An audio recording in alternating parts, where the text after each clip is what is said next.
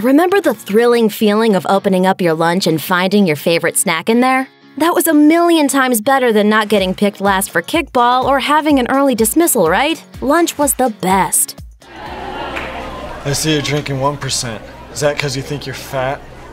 But the joy of youth is fleeting, and you can never go back again, especially now that these lunchbox staples of your youth are officially extinct. Dunkaroos. Betty Crocker's Dunkaroos were a 90s lunchbox essential.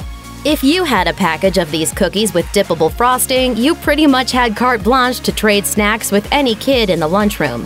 A kangaroo could never steer you wrong. Dunkaroos were discontinued in the United States back in 2012, but if you're still fighting off the shakes from late-night Dunkaroo cravings, there is a way. Canada still has Dunkaroos on store shelves. In 2016, General Mills announced the Smuggleroos campaign to encourage millennials to ship the sugary snack across the border to U.S. fans, in order to boost interest in the fading brand. But while they might still be available in Canada, General Mills can no longer advertise these sugary snacks to kids under the Canadian Children's Food and Beverage Advertising Initiative. So, unless you start smuggling, these too may go the way of the dodo. Dunkaroos, Dunkaroos, you don't just eat, you Dunkaroos. Hi-C Ecto Cooler. Hi-C. Hi-C. It tastes so wonderfully. Any variety of Hi-C was a lunchbox favorite, but everyone wanted the one with Slimer on the box.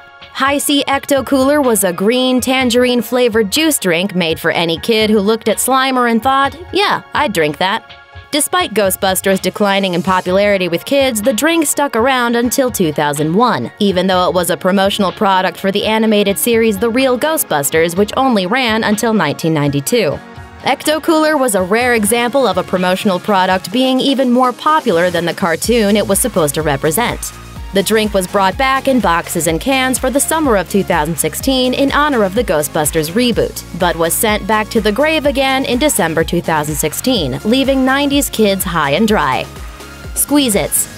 The 90s was the golden age of lunchbox juices, and Squeezits were king. Plastic bottles shaped like cartoon characters that came in flavors like Chucklin' Cherry, Mean Green Puncher, and Silly Billy Strawberry. And who could forget the color-changing Squeezits, which included a tablet that changed the color of the drink? Unfortunately, 2001 proved to be the death of many novelty drinks, and General Mills shut down production. Sorry, Smarty Arty Orange, we hardly knew you. See you drinking Squeezit, punk! I want answers! I haven't touched a drop in weeks, I swear! PB Crisps. Released in 1992 and discontinued only a few short years later, PB Crisps were peanut-shaped graham crackers with a sugary coating on the outside with a tasty peanut butter cream inside. Planters also released Chocolate Crisps and PB&J Crisps, but those two variations were pretty rare even back during the brand's heyday.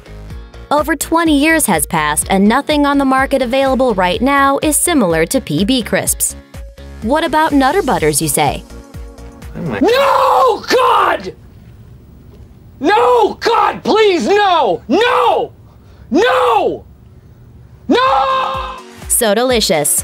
Fruit snacks were always a safe bet, but there were hundreds of different varieties. You could have your snack shaped like sharks or Garfield, or if you were boring, in the form of a roll of tape. Time to head on home. Said that to his son. As soon as my fruit by the foot is done. With SodaLicious, you could have your fruit snack shaped like soda bottles and mugs. SodaLicious originally came in cherry, cola, and root beer flavors. Betty Crocker later brought on Cool Spot, 7-Up's mascot of that same era, and flavors were changed to Red Punch, Grape, and 7-Up inspired Lemon Lime. Because the market was completely saturated, SodaLicious practically faded away into the fruity abyss sometime in the mid-90s.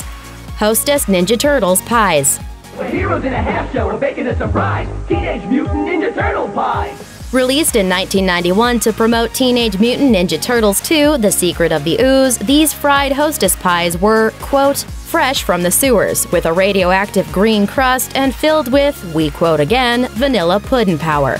Like the Ninja Wrap, these pies didn't make it past the 90s, but nostalgic nuts want these bad boys back.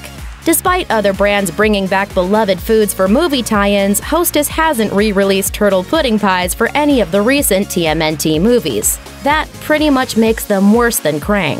You thought you were going to have it all. Instead, you have Zip. Thanks for watching! Click the mashed icon to subscribe to our YouTube channel. Plus, check out all this cool stuff we know you'll love too.